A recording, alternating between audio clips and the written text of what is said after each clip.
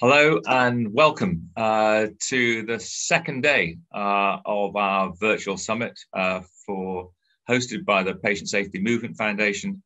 And before I talk about the day ahead, I just wanted to sort of really thank all the speakers, the keynote speakers, but also the contributors to all the panels from yesterday. It was a great day and some fantastic words coming out. And loads of learning for us to take away. So I was particularly challenged, I think, by the videos, by the reflections then that took place in general from the panels on elements that are really so important.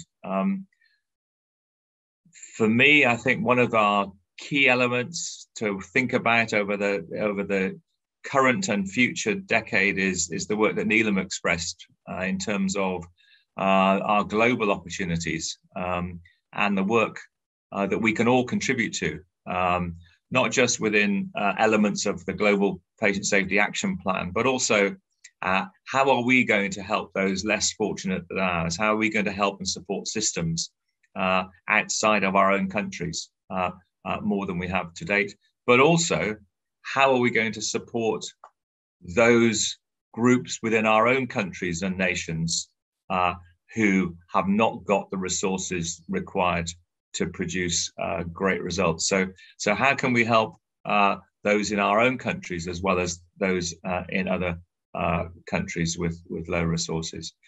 I think also it was good to see Helen Haskell again and help her and her presentation of the Lewis Blackman Award. So I think that's my reflections on yesterday.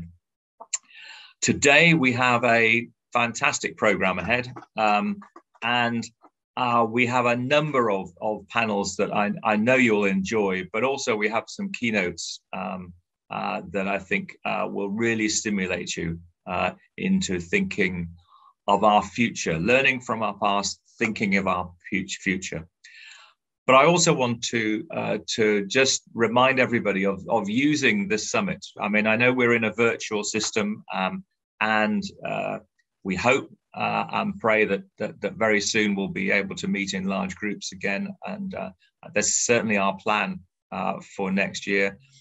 But during today, if you have the opportunity to take the leap into the virtual breakouts and meet with people and have a chat and try and recreate that enthusiasm that we know we always have when we're in person, because it can work and it does work.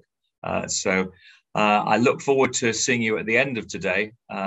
But for now, buckle down and hang on to your seats, and hope you have a great day today. Thank you.